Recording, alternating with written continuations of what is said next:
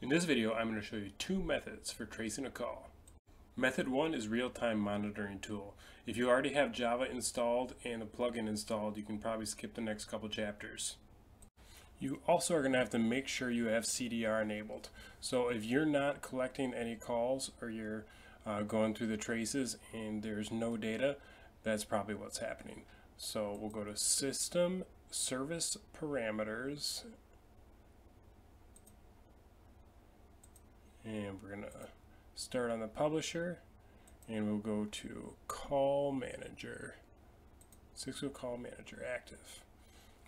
And then you can see I have CDR enabled flag set to true, and CDR log calls with 0 duration flag also set to true. So I have that enabled on the publisher, but you want to make sure you have that enabled on whatever servers you want to collect CDR data from. So I'm good. I have mine set to true, but if you're not getting any data, make sure that those are not set to false, or that is the reason you are not getting any. So in Call Manager, go to Application, Plugins, and then for me, I'm downloading the Windows version, so I'm going to go over all the way to the bottom and click Download there.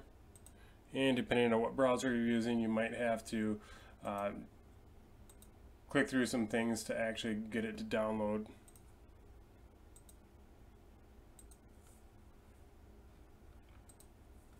And there we go. And now Windows 10 is trying to get me to stop, but I'm going to run anyway. I know I can trust it. And I'm just going to next through this.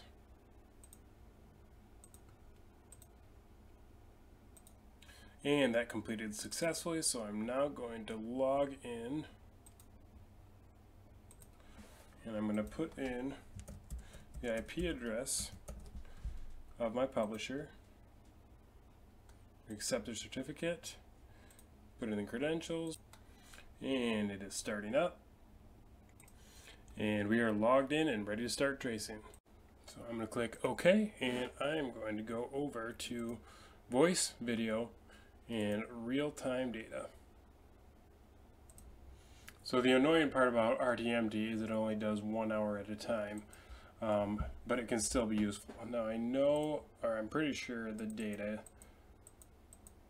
is around this time. So I went to 4:47 p.m. and I'm going to change this to my current time zone. That can be another trip up. So I have it set for America, New York, and I'm going to do the duration, and unfortunately the max duration, like I was saying, is 60 minutes. So let's just bump this back a little bit and see what we have. And there we go. It is showing me all the calls. This is a lab environment, so there's been like no calls. But this is going to show me all the calls for this period. So if this is a production environment of any size, you are going to have a lot of calls. But let's say a manager comes to you and says, hey, did 4295 get any calls on this date, around this time? You could come into RTMT and then you could actually filter these down because you're going to have a ton, like I said.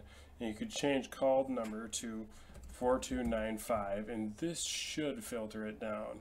The asterisk just means that you can have anything before 4295. So as long as it ends in 4295, it should be there. And there you go. You can see it. We now filtered it down. So then you can also change it, or filter by calling number rather. So let's say they say, hey, we had somebody from this number say they called us and they got a busy signal or whatever, or somebody was rude to them. Can you see what extension they called? You could come into here and then just look for, let's say, 4567 and click run. And now all the calling numbers ending in 4567 for this period, this 1 hour period. Oh, and it's making me a liar. Oh, and the reason that didn't work is because the calling number has not been that number at all yet. So I'm actually going to make a call and then show you how that will show up. So let me call 5.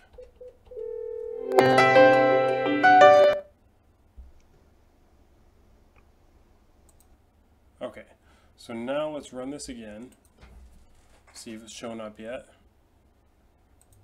Okay, so I made that call. So I'm going to filter it down by calling number with the asterisk just ending in the last 4 digits of that number. And hopefully I don't look silly again. There we go. And now it is filtered down to that. And so it's pretty cool. You can see the calling device name, so you could look in Call Manager and see like who owns that extension. And this would probably show up as your voice gateway if this was a call from outside your system. And then you can also see the call device name, so you can see it was Jim Harbaugh's Jabber. So you can double click on this and get more data goodness, and you can click on this and it can get real detailed. You can see everything you want to know about this call and more. So that's pretty cool. You can see the IP address, there's Call Manager, it called my Cisco Jabber, and every SIP message is in here with all the useful information you could want. So that is how I trace calls using real-time monitoring tool.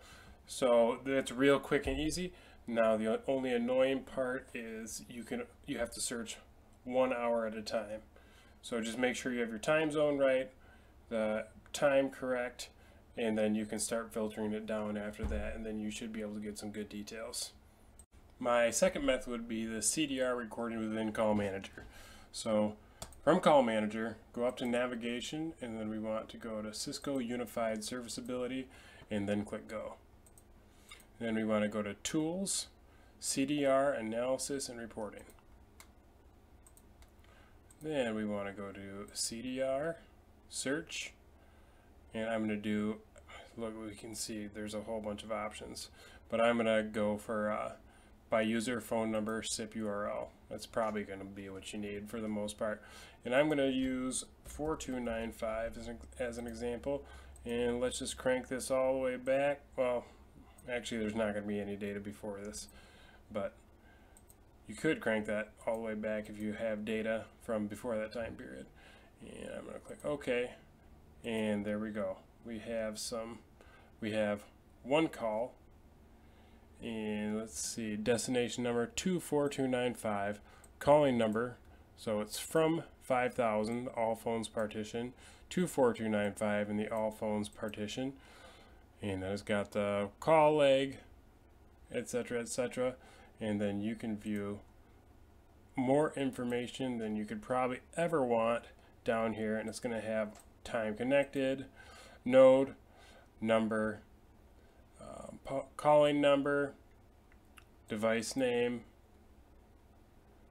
probably just about every piece of information you could want for both the calling number and the called number. So I close that, and now I'm going to go back and I'm going to add a second phone number. So the quote-unquote external number that I was using earlier, I'll add 616-123-4567, add, and now it will run for both of them. And I'll click OK.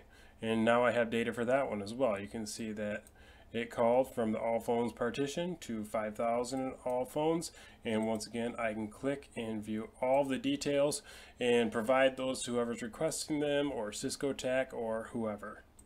So I'm sure there's a lot more you can do, a lot more you can search by, but for the purpose of this video, that's all I'm going to show you. So that is how I would trace a call using the built-in Call Manager CDR tools. So I hope this has been helpful. If you have any questions, go ahead and comment them. And if you enjoyed this video or found it useful, please like and please subscribe, and that will help me to make more. Thank you.